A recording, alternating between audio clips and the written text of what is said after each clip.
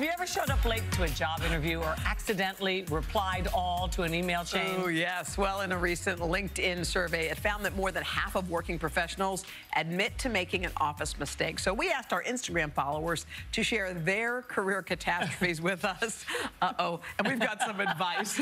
Catherine Fisher is a LinkedIn career expert, and Valorie Burton is an executive coach and author of Brave Enough to Succeed, a terrific book. Yes. Hello, ladies. Good to see you. We're going to get started with mistake number one. These, again, came from our viewers at home. Someone emailed me complaining about their manager and accidentally CC'd the manager. Oh, dear. CC'd. Okay, after the initial, like, OMG, I'm fired, what happens? What? You know, I think right there you have to quickly repair the relationship with your manager. How? Well, I think you need to apologize, and then you need to tell them how you're going to address the problem that was stated in the email. What you don't want to do is go in there and make excuses for it, but you really need to give them confidence that you understand what a terrible position you put them in and how you will address feedback in the future. But what if it was true? Yeah. Well, it is true. Yes, Probably and I think that's what you have to fess up to. Yeah. And if you're the manager, I think you have to take the emotion out of this, because they're complaining, and they're complaining to other people. Yeah. So if there's a grain of truth in what they're saying, you want to address it, have the conversation with them, but also ask them, if you're going to complain, I would ask you come directly to me. Right. Well, that's being mature and adult. And sometimes managers aren't either one. Well, that means that's why they're being complained about. That's right, but they need to step up. Yeah, they do, girl. Yeah. Okay, here we go. Number two, I settled into a job in the hope that the situation will change for the better. Like, sometimes you take a job and you're like, it's not great now, but I bet you it'll get better.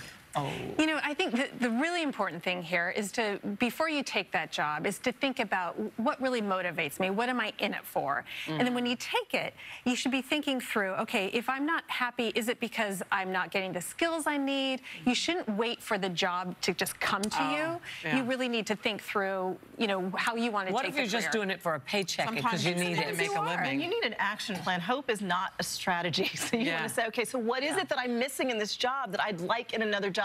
And begin moving in that direction and be persistent about it until you have that opportunity to change. Do a great job where you are, but have that vision for where you want to go. Is there a certain amount of time that you should stay at a job? Or is there any, something that looks bad on your resume because you were only there 6 months, that kind of thing? Good question. Wow. I don't think so. I think as long as you're very thoughtful in terms of where you want to take your career, if you can explain to someone why you only stayed for 6 months and having clarity of what drives you, then I think you're okay. If it's one job, but if it's 3 or 4 6-month jobs, that's a lot harder to explain. So it's a chronic thing. Yeah. All right, here's a mistake 3. I printed my resume and cover letter at work for a job interview. Someone else picked it up. Off the printer. Scoop. Oh, why are they doing that there at work? Because maybe it's their only opportunity, or that's where the printer is, you know.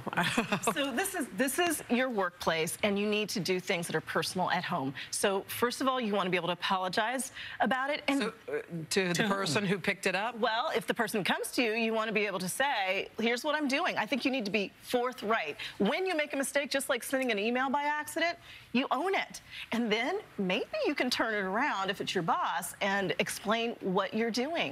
Are you looking for new opportunities? Are you wanting to use your skills? Are you wanting to contribute in a new way?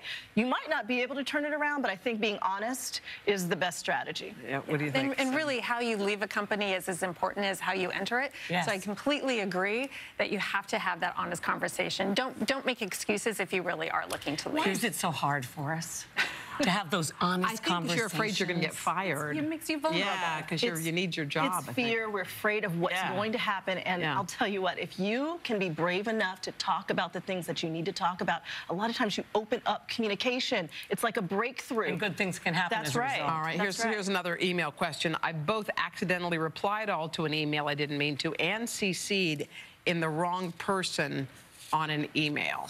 Gee, I'm so glad I don't do email. Yeah. I could be in so much trouble. I know. And that's just like one keystroke, and you're wondering if that's your And you can't get it back, can you? Yeah. No. You can't get it back. Don't email quickly. Don't text quickly. Take a breath. Take a breath. It is so easy. And in fact, if you're thinking about someone and complaining about the person or saying something, you're more likely to type their name in by accident. So always read it. That's horrifying. Absolutely. Type their name and then send it to them when you're complaining about them. Have you done that? know, but a friend of mine did, and I remember it. I remember You wouldn't forget. I remember it so clearly. So interesting. Guys, Thanks. thank you so much. Thank you.